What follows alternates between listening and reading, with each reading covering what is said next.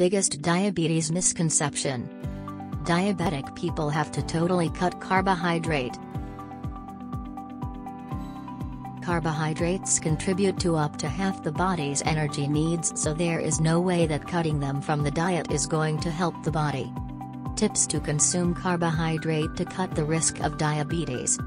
Eat complex carbohydrates. Eat fruits in moderation. Consume sufficient fiber to slow down your body's carbohydrate absorption. Eat good source of protein. Maintain a healthy BMI. Consult a dietitian to know the best nutritional requirements. Maintain healthy diet. Maintain healthy life.